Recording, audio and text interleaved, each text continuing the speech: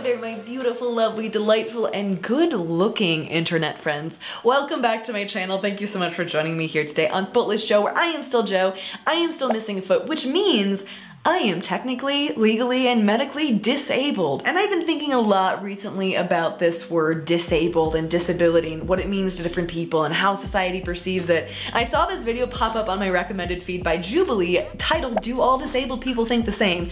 Now, as a YouTuber, it is very important that you hop on trends quickly. If you're doing some kind of commentary video on another video, make sure you do it fast so the algorithm picks it up. So I thought I'd wait a full year and a half to respond to this video. Before we do that, a really big thank you goes out to all my patrons over on Patreon who financially support this channel and make these videos possible. I'm eternally grateful for each and every one of you. If you're interested in joining Patreon or learning a little bit more about what that is, there's a link on screen. You can also click in the description down below. And without further ado, let's do this.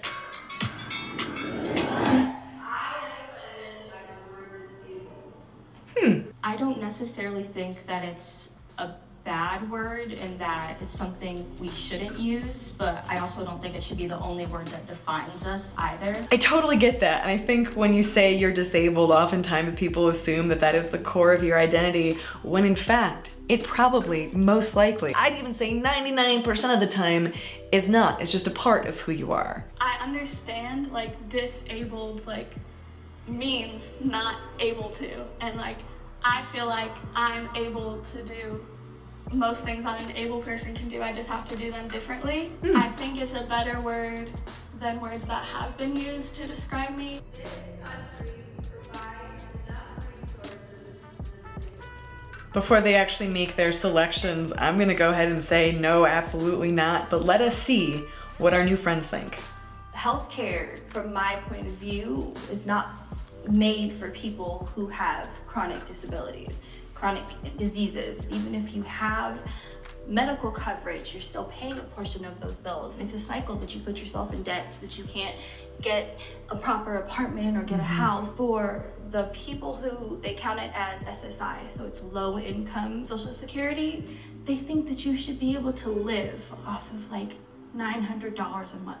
There's also a thing with it, you can't have more than $2,000 in your account for checking and savings. And as soon as you hit a cent over it, you lose your Social Security because they think you're making too much. So I have a chronic illness called idiopathic hypersomnia, which is a sleep disorder. From the onset of symptoms, it took 8 years to even get sent to a sleep doctor. Okay, so I think that they bring up a really good point specifically with that. Chronic issues, chronic pain, chronic illness is so difficult to deal with on a personal level, but is almost impossible or feels like that at a medical level because so routinely your concerns are dismissed and it takes years upon years to get properly diagnosed.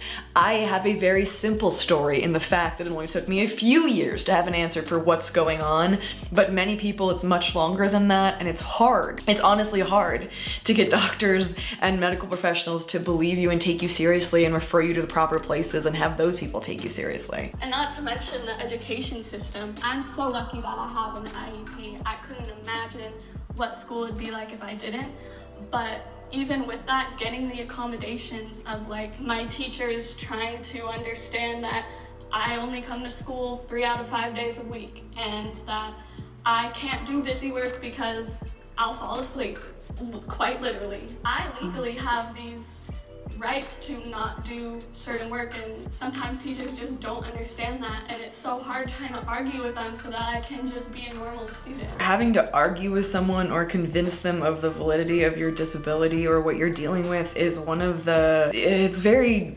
dehumanizing and so backwards and just awful feeling. A lot of people have been so understanding and accommodating and like, oh, like, good. You know, I heard about that from this TV show, or like, is it like this, or like... That's so true, and one of the reasons why I believe that representation in media is so important, because a lot of people get their understanding of, like, in my case, amputees and PTSD from TV and television shows, and when they're asking me questions about my leg, they're like, oh, does that mirror trick from Grey's Anatomy work, and things like that. Like, it's just, like, it's human nature in our society right now to draw comparisons and get education from popular media, so it's important that popular media does a good job of representation, which, you know, it's got some work to do on that. But it also can do a pretty fantastic job sometimes.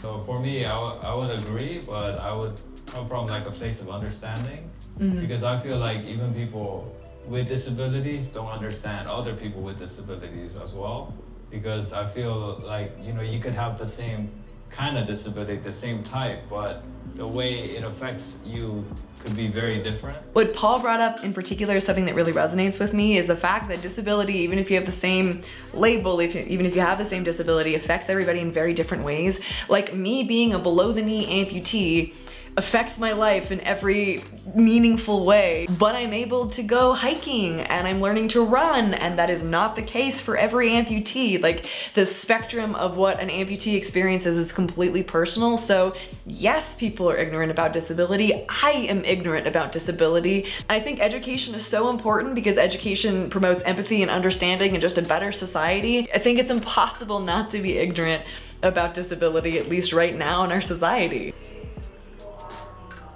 I use a cane on and off. When I do have my cane, I like that people offer me help when I'm riding the metro or the bus, but then it's the extra comments that they think they're doing like a great deed, that they're gonna win a Nobel Peace Prize, and they'll start infantilizing me. Oh, you're so cute and tiny, and you're too young to be sick. I just don't like the extra comments with the help. I've had strangers like come up behind me and just start pushing me, even though I don't necessarily need help with that. That is so bad. To anyone watching this video, if you didn't know, pushing someone in a wheelchair without their permission is really, really not cool. It's so invasive and so uncomfortable and so not someone's place. So please don't do that. It also puts us at risk of injury. I have nerve damage in my feet, so I look down a lot when I walk because it helps me keep my balance. And then I've had people see that I'm like trying to get through, and they'll grab my arm to guide me, and I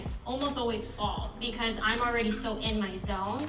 So like, just don't touch people because you could injure them. For me, it's always been important to go back to intention around people offering help, because the vast majority of the time, if someone wants to help, it comes from a good place. It's just that the execution of that is not always fantastic. So like, I always appreciate it, but there are times where it makes things more difficult, or it makes me feel less human or weird or other. So I would like never get upset with someone for offering help, because I know that it probably is coming from a really good place, but there are times when it's very not needed, and times where it's counterproductive, and times where it can be hurtful. So it's kind of like a yes and situation. Yes, I do appreciate it, but also, unless you know me or you're asking my permission first, just giving help is generally not something that's particularly beneficial. I also hate the invasive questions that come with dating. I've been asked so many times, can you even have sex? Or the men who fetishize it. Oh, I've had a guy ask me to bring the cane into the bedroom. Just insane, ridiculous things. Yeah, the fetishizing, I'm struggling with that word. Fetishizing, I think that's how you say it. That thing about disability is something that gets really uncomfortable really quickly. I've talked about this before, but there is a group of people who have a fetish around amputation, and hey, if that's your thing and you're respectful with consenting adults, go for it. But there are a lot of people who are not respectful and who will send really extremely uncomfortable messages objectifying you because of your disability, and that is not okay. Yes. Wheelchair accessible vehicles are very, very expensive, so it's my parents or my brother that often have to take me from place to place. I know a lot of the time they don't mind, and my mind just takes it to that place just because I can be a very pessimistic thinker a lot of the time, but I do a lot of the time feel like a burden in that way. No matter who you have around you, even if you have the most supportive, amazing people around you, I feel like it's impossible not to feel like a burden, at least at sometimes. Like, my husband has never made me feel bad for the stuff that I deal with. My parents have never made me feel bad. Like, they've never said anything directly, but I know how much my medical issues have affected them. Like, they bring up the financial aspect of things. Losing my leg has had a tremendous financial impact on my husband and I know that that's my fault. Like, I'm the reason that that is something that we've had to deal with. Even if someone is not saying you're a burden or this is hard for me because of you, you still see the effects that your disability has on people, and that's hard. Like the extra accommodations or time or lack of energy or the times when I'm not in a fantastic mood because I'm dealing with pain or whatever, I know that those affect Brian. He may not make me feel like crap about it, but I know that it's a factor. And so I definitely do feel like a burden sometimes, but it's generally not because someone has like forced me to feel that way. It's just sort of, I feel like, inevitable. Kind of the reason I moved all the way to Los Angeles. My family's on the East Coast, and I figured if I'm not near them, they can't take care of me. So they're free to live however they want to live. I've had friends who have just left me because they didn't want to accommodate. And I try to work on that of like, no, I'm not a burden, but it's hard sometimes. I'm interested what everyone's answer to this will be. Very divided, that makes sense. I'm right here because it has taught me many life lessons and it has made me a stronger person. When I was younger, I used to get stared at a lot, and so, you know, that would really affect me. But because I experienced that, you know, I now have the strength to realize that how others are looking at me doesn't matter. It's given me a lot of opportunities to help people get out of their dark times. Even though I know that I've had an impact on people and I can relate to people in a way that I probably couldn't have before, I'm in pain every second of every day. I would give almost anything to not have that anymore. This is one of those questions that I always feel so conflicted answering, especially in any kind of public space, because I definitely feel both sides of it. But at the end of the day, like if tomorrow I could wake up not in pain and not having migraines and not dealing with a leg that isn't there and not having to assemble myself every morning, yeah, I would probably do that. But at the same time, I also recognize the fact that being an amputee is a part of my life, it's a part of my identity, it's a part of who I am. And it's given me so many opportunities that I would not have had otherwise, and friendships and connection and community, which is incredible, but it also has come at a great cost. And so I don't know. I feel like my answer is yes, I probably would change it, but it's not like I sit and think all the time about like, oh, I wish it was different, because I definitely don't. Not because like I don't love my life or anything like that. I can't say I'm fulfilled until, you know, I impact more people. If I could change everything, of course, but I think that my life and my example is starting to help people in many different facets. And I think part of being a good human is trying to help as many people in your life, and I think I'm starting to do that. I love that both of their answers came back to like helping people and impacting others, because that's a desire for so many of us and so important. I think as a human being, also as a disabled person, a person who happens to be disabled, I would have to go with like somewhat agree, because I think I'm always looking for fulfillment. I'm always looking for like more meaning and purpose. But to a large extent, I do feel like I'm living a fulfilling life, at least working towards it. And in the moments that I feel unfulfilled, it's not because of my disability, it's just because of life. I love that Jubilee does these videos. I also would love to see an Do All Amputees Think the Same video. Oh gosh, if I could, oh my God, if I could be a part of that video, it would literally be a dream come true, because I've watched Jubilee videos for quite some time now. Hey, so if you work at Jubilee and you know someone you can make a suggestion to, I'm just saying I could make time to be there.